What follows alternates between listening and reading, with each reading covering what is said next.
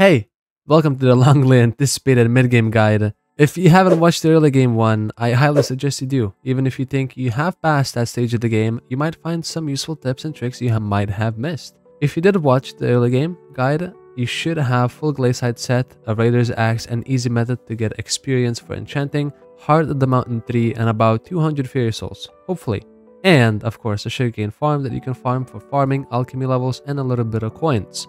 Till this point on your profile, we didn't really need to deal a lot of damage. The only mobs we fought were goblins and glaciite walkers, which don't really need great gear. But for a further progression, we're going to have to invest some time in gathering some talisman.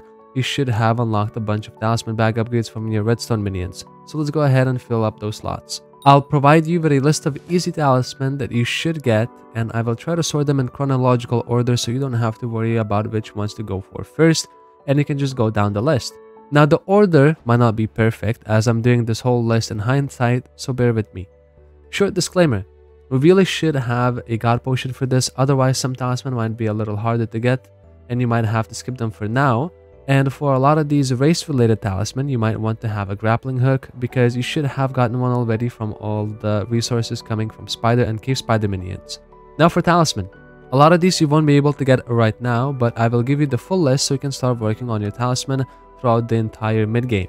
Buy all of the talisman from the adventurer, get the farming talisman from the wheat collection, the speed talisman from the sugarcane collection, vaccine talisman from potato collection, you can get the poisonous potatoes from killing graveyard zombies, talisman of coins and a magnetic talisman from the emerald collection, feather talisman from feather collection, potion affinity talisman from the netherwort collection, campfire badge from the cultist, and upgrade it as much as you can. Whichever tier of Ring of Love that you can obtain from Romero Crest and upgrade it along the way. Melody's here.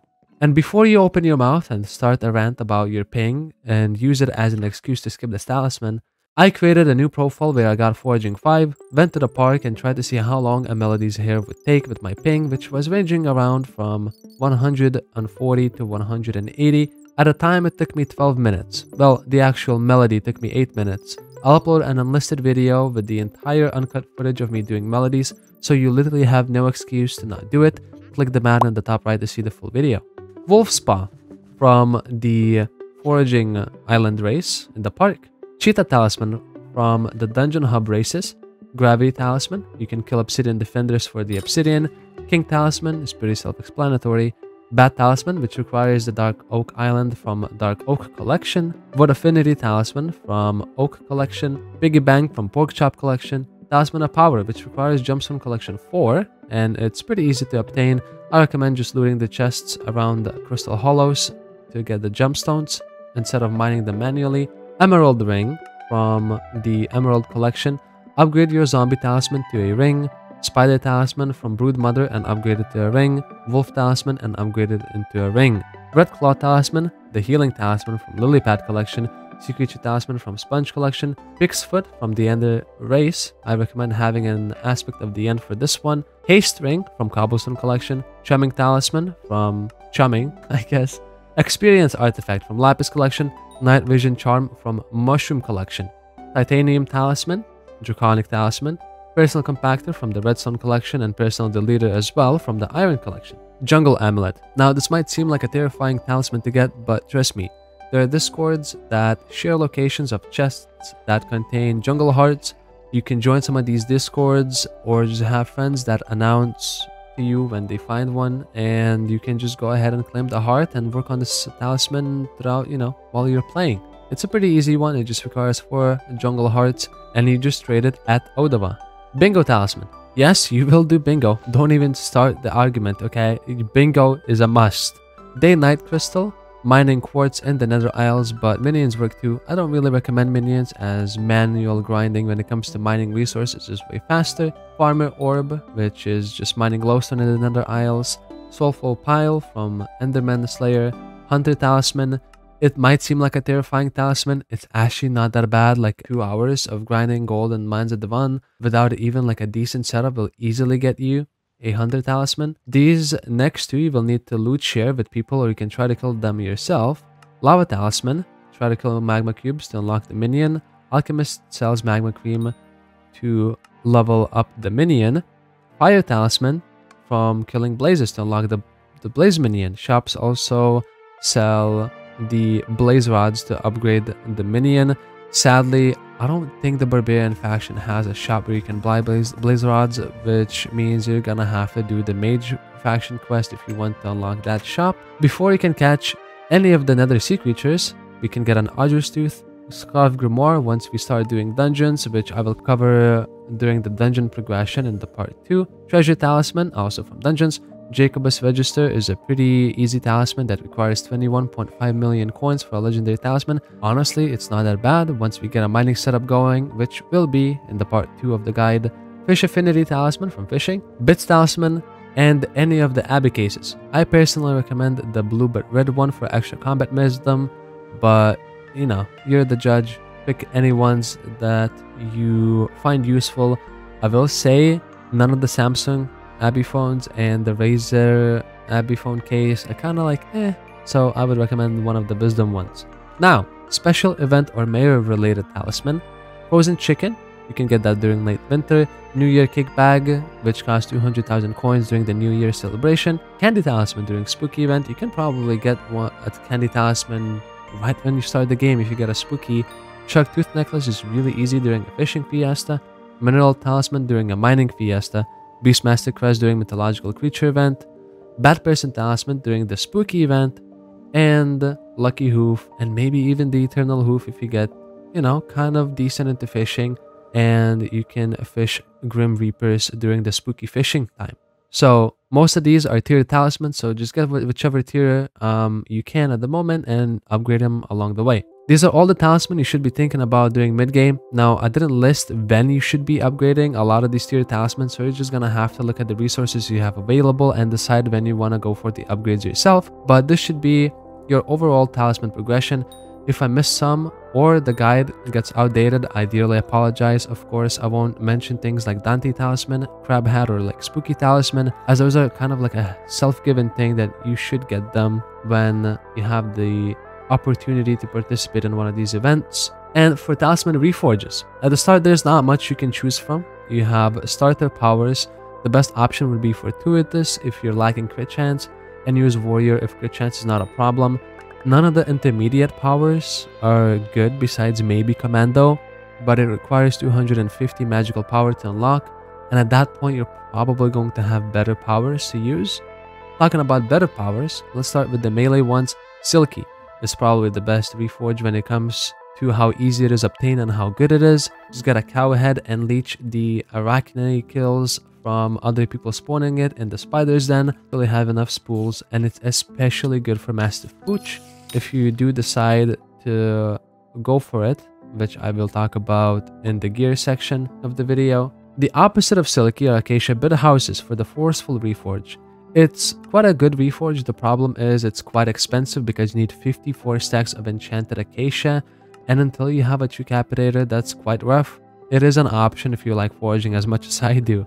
For mages, there's a very easy option. Watchers in the end drop monocles for the Sighted Reforge, which is, I mean, it's great. It gives a lot of mana. And once you get started in dungeons, you have the ability to get Bloody, which is a great balance between strength and crit damage. It gives a little bit of intelligence. And for the dungeon progression, we'll also unlock the Shaded Reforge, which in my opinion is just better Bloody. The problem with these Reforges is that they give almost no attack speed. So for attack speed, there is an awesome option from Wolfslayer. They drop 4 balls for the Itchy Reforge, which is a great option if you're using short bows, which are very attack speed dependent. And if you're using melee, I would say focus on you know, just one hit damage, especially for farming zealots or zealot bruisers. You don't really need the attack speed, and I don't think you should worry about it until you're very late into the game. If you're enjoying the video, I'd really appreciate if you click that subscribe button, maybe even a like. I want to make a short shameless plug here that I stream on Twitch almost every single day. We are grinding on the Ironman. If you are interested in endgame Ironman content, hey, feel free to check it out. And hey, the more support, the more I'm motivated to push out the part 2 of the guide. So hey, do your job and I'll do mine.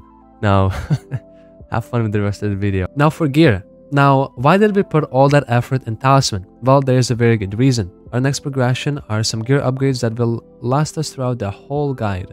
So buckle up and pay attention because there are a lot of alternatives to everything I'm going to mention. So you'll have to pick the progression path you think you'd enjoy the most, and I'll give you the pros and cons of every path. The first thing that we need to start working on is an aspect of the end. Probably the most used item in the game.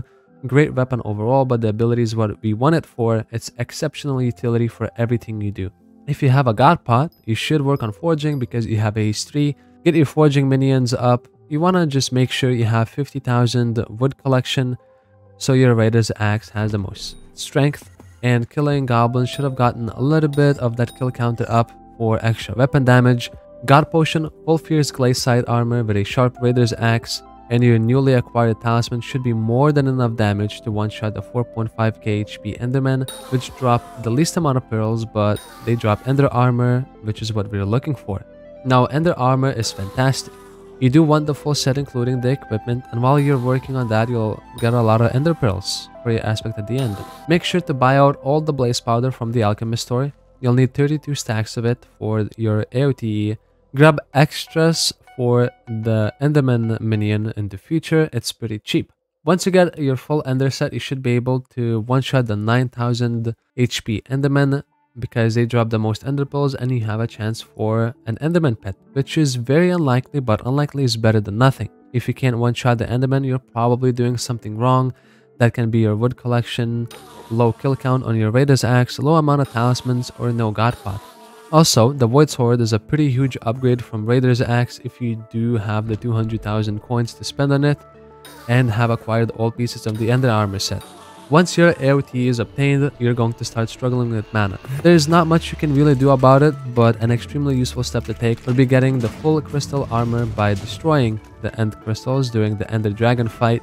This set provides great mana bonuses and is going to be the best mana set you can get until Vi's Dragon armor. Talking about dragons, here comes the first biggest step on your profile, and this is where you can choose what you want to do next. A lot of people don't enjoy killing zealots for ice to get dragon armor, but let me try to convince you otherwise, because dragon armor is the best and fastest way to progress your profile. Strong dragon armor is extremely powerful for melee. Vi's Dragon is a fantastic mage armor. Old Dragon is actually pretty decent at early stages of dungeons, but Protected Dragon is insanely good tank armor. Young armor is amazing utility for speed and like foraging, and Superior is still best in slot for pet luck and quite useful for pet grinding. So it's fair to say that almost every dragon set in the game has its use, and not only that, it's the best for when you're starting dungeons. I'll come back to dungeon progression in part 2 of the guide. Killing dragons gives you a chance for a pet. You also get Dragon Claws, which is one of the best weapon reforges, and you get one of the best weapons for your current progression, which is the aspect of the dragons, which now is in an even better spot now that the Dragon Fuse Glove is also a thing, giving it 35 weapon damage and 50 strength, and the things to craft one come from farming zealots and dragons. In my personal humble opinion, this is pretty much where you should spend your entire time during mid-game. Everything in the End Island is very accessible early on, and you should play through the content, you want it or not. Things that I want you to get in the End Island before you move on: a bunch of dragon armor pieces and hopefully a couple full completed sets in case you want to start dungeons. AOTD with a Fabled Reforge, which does have a mining 22 requirement to apply, so do your daily commissions. This is going to be your best weapon until a Livid Dagger or Shadow Fury, but even then, Aspect of the Dragons has almost better stats than the Livid Dagger. The only thing that pushes the Livid Dagger over the top is the attack speed and the fact that it just scales better in dungeons, as the Dragon Fuse Gauntlet does not. So on hit damage outside of dungeons is actually better with an Aspect of the Dragons. It's just the Livid Dagger is a more well-rounded, better weapon. Dragon Fuse Glove is going to be your best in slot glove until you get Gauntlet of Contagion. That is the case if you actually go for the Aspect of the Dragons, but even then it could be considered to be the best glove as it's pretty easy to craft. Dragon Fade Cloak is insanely good, like it's probably the best in slot cloak for anything you're going to do in the end. 15 strength, 90 health, and 15 defense is amazing. You should also have a dragon short bow, which is going to be your best bow until you get the spirit short bow from floor 4. Mythic Endermite pet is of course a fantastic help when you're going to try to get all the ritual residue for all these crafts, and it's extremely cheap to craft. Max out the superior dragon chance and the zealot chance perks in the dragon essence shop. Every piece of superior dragon armor that you get is really useful, and you might want to even make it renowned if you do have the horns to increase the pet luck to grind Mygel more efficiently. Mygel is going to be your best money making method until you get into mining. Draconic artifact would be great, but tessellated pearls might be trouble for now. Just have everything else ready for until you get a decent mining setup to grind out the lapis. This is pretty much your entire gear progression in the mid-game. The next upgrade would be dungeon armors like Shadow Assassin, which I will mention during the dungeon progression in part 2, but for now you're set. Alternative gear options. Now, if you really don't want to grind zealots and dragons, there are some alternatives. And for those who are going to grind through the end content, might not want to skip this part as you might pick up something useful as well. Maybe you guys enjoy fishing more than zealots. The closest alternative for dragon armor is werewolf. You get it by killing werewolves that you can fish up during spooky time and having fishing 17. Werewolf itself is quite the glass cannon set. It has high defense but really low health bonuses, which means if you're a low skyblock level and don't have much health coming from levels, your effective HP will be quite fragile. But werewolf is the best DPS armor set you have available until Shadow Assassin or Crimson armor, and even then it can be easily compared to these two. Ferocity is quite a fascinating stat, and it does beat out most of the dragon armors when it comes to damage per second, but it's not as well rounded as dragon armor. It is the only armor in the game that gives the ferocity stat, which is extremely good for bosses and slayers. If you do choose the werewolf progression path, getting into dungeons is going to be a lot harder, and the weapons that come from fishing aren't particularly easy. You have the shredder that does well against sea creatures, but it's a fishing rod, so it's kind of annoying to use, but it does do a lot of damage, like a lot of damage. It has high ferocity, high damage and strength, so you could consider it as a very fair alternative to an aspect of the dragons. There's also the phantom rod, which is one of the best weapons in the mid game and will carry you through dungeons. It can be dungeonized and deals great damage, but where it excels at is dealing with mini bosses. For those who never use the weapon, it's a rod that latches onto your enemies, and all you need to do is left click until the mob dies. It essentially just whips your enemies without giving them a chance to fight back because the knockback is crazy. If you continue fishing, you'll also unlock the soul whip, which is one of the best weapons in the game. Its damage is not particularly high, but it has a great ability that is a little annoying to use when clearing dungeons, but Soul Whip is fantastic for clearing large amounts of mobs stacked up in a group, and it's great for taking boss aggro in floor 7. It's a weapon that carried me throughout the entirety of floor 7 back in the day, and it really excels in Terracotta phase on floor 6. Do not underestimate the Soul Whip ability. It deals melee damage, which means it can hit most monsters that wouldn't otherwise take damage from mage or ranged attacks from a ranged attack. So it's one of the two weapons that can actually do that. The Axe of the Shredded can do the same thing, but it costs mana. So Soul Whip is really good. It's a great alternative. Fishing, when it comes to gear, is alright. Werewolf armor is always useful, and the weapons that come from fishing are fantastic in and outside of dungeons. The main flaw of this path is that it's really slow.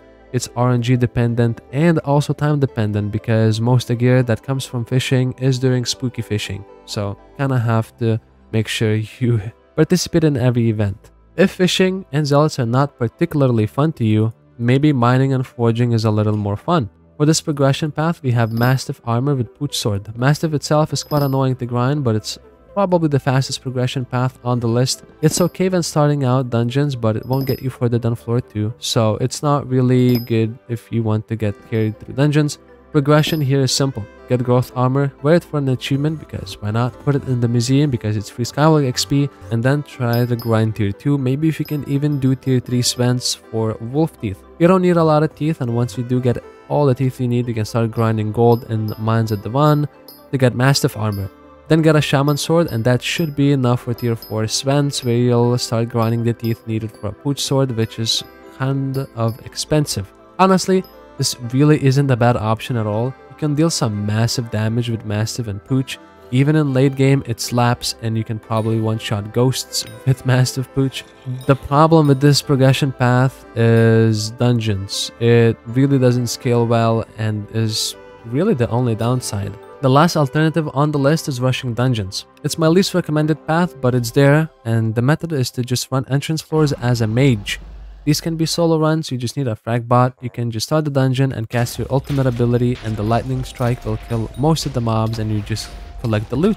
Get a Dreadlord sword and rotten or heavy boots and leggings. In my opinion, rotten is better because of the health, but heavy can work too. Then purchase dark goggles and a stone chestplate from Ophelia, which will cost you around 160,000 coins. If you don't have the extra 80,000 for the stone chestplate, a heavy one will do. This armor set is more than enough to go through floor 1, where you will be getting your catacombs level up and getting better quality items to replace your gear. Once you get around catacomb 6, you can move to floor 2, where you'll be getting even better quality items, and once your catacombs 9, you can go to floor 3, where you can kill zombie soldiers and their armor is quite decent. Sadly, it only provides defensive bonuses. All your damage is going to come from the Wise Reforge and Dreadlord Sword's ability, of course playing as a mage. With 3/4 zombie soldier armor and dark goggles, you can easily do floor 3, where you'll have the option of completing 150 runs, which will get you a free adaptive chestplate and pants, and you can purchase the boots yourself. The full set isn't really worth it, but doing this many floor 3s will get your catacombs to 16, which will unlock the Hyper Cleaver, which will be the best weapon for in and outside of dungeons. It's quite decent, actually. For armor, you'll have 3/4 adaptive, which is quite bad outside of dungeons, so the best in slot armor would be collecting skeleton soldier armor, which means while in dungeons, try to keep the best quality pieces of skeleton soldier and try to collect the whole set. It's really not great. The only actually decent armor that comes from dungeons is in floor 5, which is Shadow Assassin. Now, you could probably get carried in 3/4 zombie soldier and dark goggles with a Dreadlord sword in floor 5 until you get a couple, of Shadow Assassin pieces. Yeah, that is an option, but I'm not a big fan. I would call that being carried, but hey, that's up to you to decide. But it is an option. It's not a great one. I will talk more about dungeon progression in the part 2 of the guide, so I don't really want to get far into the dungeons. But hey, Shadow Assassin is an option, and you can get it pretty early on. Overall, this progression path is really fast and easy to get started in, but it doesn't really scale well. Once you do start, grinding to floor 1s, 2s, and 3s, the upgrades don't really seem that substantial for the amount of time you spend, and only in floor 5 you actually see results. So I don't really recommend this path. I do recommend getting a Dreadlord sword to use outside of dungeons, as the ability does quite decent damage. Now let's move on to the next part of the guide, which is going to be minion progression. Let's expand on what I've given you during the early game guide. With the newly acquired gear, you should hopefully be combat 24 and can enter Nether Isles. If you're not, go kill some 9k Endermen. They're decent XP and drop a pet you really want to have, so why not? Now that you have access to Nether Isles, your damage is not going to be great, but it should be enough to unlock Mammo Cube and Blaze minions. Plus, you should have enough that Dragon Short Bow to kill ghasts and even blazes with. Also, the Voodoo Doll is great. Voodoo Doll is a fantastic weapon and I really recommend getting it. You should really look into it. You should be able to also complete the Barbarian side of the quest. You can also do the Mage one. It's a little harder, so I would recommend Barbarian. Also, Red Sand is faster than Mycelium to mine, and that's how you can unlock one of the action-specific minions and start working on your reputation. Once you get into mining, we also want to worry about a flower minion, and that means that you should now have access to every single minion besides Woodling and Inferno minions, and of course the Mycelium or the Red Sand minion, depending on which faction you chose. I will talk more about Slayers in the part 2 of the guide, so don't worry about the Slayer minions for too much right now. Just worry about unlocking as many minions as you can with your newly acquired gear. I want to see at least 24 minion slots. Now, what do we want from minions during mid-game? Our options are quite wide, but there's a couple must-have minions for now. If you still are not done maxing your redstone collection, make sure you max it out before replacing them. You also want a Cocoa Bean minion. Get it to at least 37, put Super Compactor in it. You can get multiple minions, but super compactors are a little expensive. The reason you want cocoa beans is you can passively work on your first replenish book. The minion should generate enough resources in a couple weeks, which during that time you can start working on your cocoa bean farm and get a cocoa chopper, which is where that replenish book is going on. You also want to place down minions to unlock all the talisman that are unlocked from collections. I don't think you should worry about mining and crop related minions, as they're faster to grind manually and it's not really worth the minion slots right now. But an iron minion could be considered, as it's the slowest ore to grind and you're going to want iron for the personal deleter and tarantula helmet later on. You most definitely want a sheep minion to start working on the sheep pet, a really heavy focus on blaze and ice minions. Frozen blaze, as much as I hate it, it's a pretty good armor set. It's extremely expensive and pet locks you into having a blaze pet, but it will carry you through dungeons and just out. It's great outside of dungeons as well. Also with ice you can get the frozen scythe, which is also really good. Now a lot of people might say, well, it's not really worth to go for the frozen blaze, right? And I would say that during your mid game you will be working on mining, like a lot of mining. And what are your minions going to be doing? Well, there's not much use for your minions but frozen blaze. So while you're working on your mining progression and you get that thing maxed out, by the time you come back to your minions, you should probably have enough resources to craft frozen blaze and a blaze pet.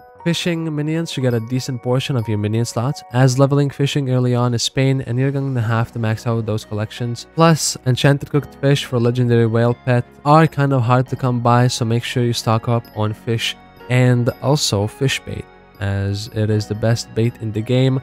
For the rest of the minion slots, you should place clay and combat or farm animal related minions to max out the collections for Skyblock XP. Will grind other collections manually. Don't underestimate the bonuses you get from Skyblock levels and please focus on them. It's kind of important that you start working on minion upgrades like lava buckets, personal compactors, which is the most efficient to grind manually for all your minions. Get those bad boys set up. You should also think about getting some corrupted soil upgrades to start working on the implosion belt. You might have to upgrade your minion storage if you do get access to that mycelium. A snail pet is great, but you can just also farm the mycelium manually with just a gold shovel. It's really not that bad if you're going for a couple upgrades. And that pretty much marks the end of our minions, which also marks the end of the guide. I'm gonna split up the guide into two parts because there's a lot to talk about in regards to mid-game. So the next guide will contain money making method, the entirety of your mining progression. I will talk about pets, slayers, and entirely cover dungeons. Hopefully you're excited for that. That guide should come out a week from this guide, hopefully, if everything goes right and no annoying mares pop up that I have to focus on. Hopefully the guide was helpful, and maybe if you did find this helpful, you could subscribe, like, and leave a nice comment in the comment section down below, and I'll see you guys in the next one. Peace.